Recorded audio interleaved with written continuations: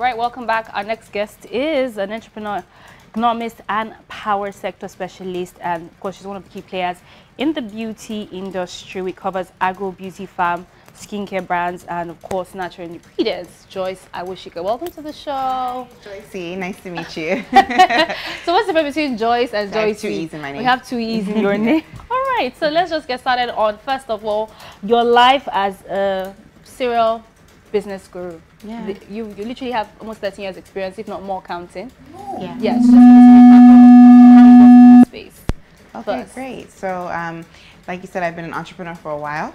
I actually started my first entrepreneurial gig at a young age as a child. So it's always been something that's a passion of mine. But I moved to Nigeria in 2012. It was my first time in the country. And I literally felt like I was in a place that had so many opportunities, so many sectors untapped. And so for me, that became a journey to kind of put Nigeria on the map in this space. I think we're talking clean beauty today, right? Natural ingredients, natural skincare. And so I began to create a company that basically, the vision and the mission was to showcase the plethora of ingredients in Nigeria and Africa and turn them into finished, luxurious personal grooming products and distribute them around the world. Nice. Well, now the focus is really on the orientation of the public on organic products, because organic lifestyle. I mean, it's been all kinds of lifestyles when it comes to beauty, but organic is like what a lot of people are getting into. So let's talk about the orientation of that. Yeah, so interesting enough, I felt like when I got in the space, and even now, we still have a long way to go on the public being sensitized on the power and importance of organic and natural and using things that are clean. You know, they say like what you put in your body, what you put on your body really matters. So I remember starting out in the industry and people saying, Nigerians aren't ready. Nigerians don't want organic. But as you rightly said, towards the end, things have changed. And a lot of times we are a nation that follows what the Western world is doing. And all over the world, people are talking about green, clean, organic, natural, know your ingredient label. And so I find that Nigerians and Africans are beginning to kind of wake up and realize that, oh, maybe I should pay attention, you know, and more the public is becoming more aware of why it's important. It would still take a lot of work. It would still take the sector coming together, but it definitely has made a lot, there's been progress. So when we say organic, what do we say? What are the examples of organic products, just for emphasis? Yeah, so think about shea butter and the fact that you take a shea nut and you process it into this luxurious butter that we then can use for burns, for skincare, for dryness, for hair care. And we're saying that from the entire process, from the farm all the way to that finished product, it can be an organic product. Think about hibiscus. In the northern part, people use hibiscus and other parts to grow their hair, you know, to moisturize their hair, to nourish their hair. Kola nuts. I mean, it's untapped, really. Kola nut, for example, is a powerful ingredient when it comes to hair care. And then you also want to talk about skincare, moringa, cocoa butter. Yeah, all these things are here, found on this great nation and on this continent, but we're not using it the way we can. But then comparing it to synthetic products, I mean, some people say, they need to mix it. You have lots of people that are mixing it. Are you for or against the mixing?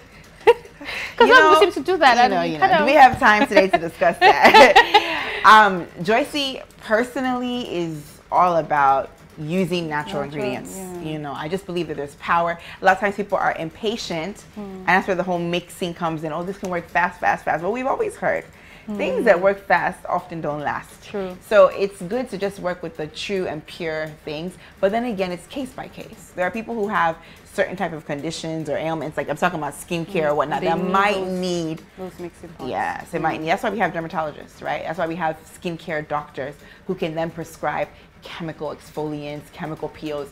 But for a day-to-day managing, bringing out the best in your skin, I totally believe in the power of natural and organic skincare. Nice. Let's talk about your affiliation with the Bona Expo, and you are, like I said, the ambassador in Nigeria. And what is it all about? And what is the intent of the expo? I know it is about bringing back that love of natural, organic products to Nigeria. So your affiliation with them. So Bona stands for Botanic and Organic Natural exhibition. We are really just about doing what we've been talking about, exhibiting and sensitizing the public on the importance of clean beauty brands, clean ingredients, green beauty, really showcasing the power of Mother Nature on this continent. So it's all about bringing you as a consumer in, bringing brands, bringing financiers, bringing scientists all together to culminate in one place. It's the premier edition, and really just showcasing the power of this industry, right, on every different value chain, from the farmers all the way to the consumers. And so we'll be gathering for 2 days, and that's what we're going to be talking about: botanical, organic, and natural brands. So I know you're going to have a master class. Yes. So what is your master class about? Yes. I'm going to be speaking all about green beauty business planning and structuring. Okay. You know, this topic has become a hot topic, right? But it's no longer a trend. It's actually here to stay. It's a lifestyle. Natural skincare, organic is a lifestyle. People are choosing an organic life. So I'm going to be talking about, if you want to get into this industry, how do you structure and plan your business to be sustainable, to really make an impact? You know, you can start a brand tomorrow, you can mix something in your kitchen and we don't hear about it in 6 months. Or you can build a brand and really structure it and plan it in a way where it can actually make an impact globally. And the opportunities are out there for that. Well, how is it to build a brand? You know, of course, access to funds, all the challenges, and you now want to go into organic, when you can go into just mixing products and all of that. So I mean, you have to have staying power. Sustainable is that? You have to be resilient. You have to have staying power. It's definitely not easy, especially in this part of the world. But the truth of the matter is, we miss a lot of fundamentals here. A lot of entrepreneurs miss what I'm going to be talking about: the importance of structuring and business planning. If you fail to plan, you plan to fail. So it's hard, but is it possible? Very much so. It's very doable. And this is a very, very lucrative and big industry to be a part of. So for all the people that want to attend, what are the things the major things they will be getting from this expo? Yeah, so things like the master classes, loads of information. We're going to have like an award-winning entrepreneur who's created skincare products from Canada. She's African descent. She's going to be speaking about how she built a multi-million-dollar beauty brand. That's Oyeta. We're going to be speaking to, you're going to hear from people like myself who have been building from here, from Nigeria, distributing globally. You're going to hear from others around the world, African correspondents, the US correspondent. You're also going to be able to meet brands.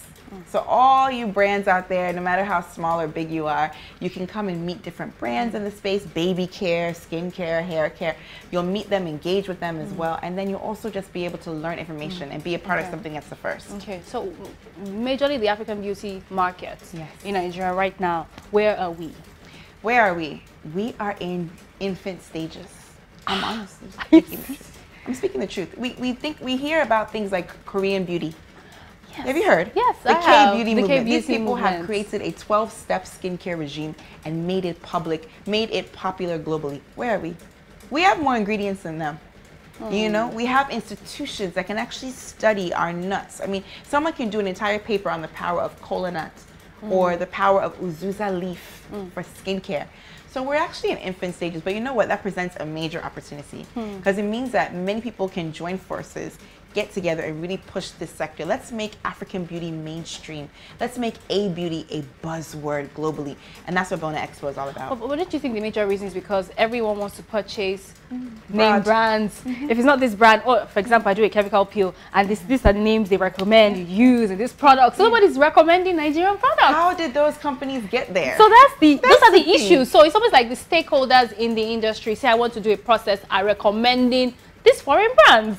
You got it. Well, you see, you got a point, but it took those foreign brands to be able to put themselves out there and be intentional about showing storytelling, showing the power. Where are the African brands that want to do that? Well, I'm happy to say there are some of us now. And that's what this is all about. It's time for us to showcase our worth, distribute our products globally, really story tell. I mean, think about the power of telling the story of how this shea butter is amazing for your baby's skin or for your own skin, you know, for eczema. Just showcase. Now is the time, and that's what this expo is going to do. I feel like there's going to be a lot of sensitizing, because already average Nigerian thinks if I don't use this particular white thing, I'm another conversation of bleaching. That's totally it's one of the topics. It's up, I know, but yeah. So it's that landmark, right? Yeah, it is on March 30th and 31st. Okay. And of course, honestly, I just want Nigerians and Africans to know about the power of organic skincare. So come to Landmark 30th and 31st. Register at bonaexpoafrica.com. Welcome at bonaexpoafrica.com is the email address, and you can find them on social media. Thank you so much, Joycey. I know that it would be nice to take you up on other topics, but not today. And organic is the way to go. This conversation is coming up. We'll be talking about this a lot more. And of course, it's all about selling Africa to the world. So be part of the movement. We'll take another break. And when I come back, it's movies. And you know when you see Ewoma here, you know what we're talking about. It's Silverbird Film Distribution with the movie. We'll be right back.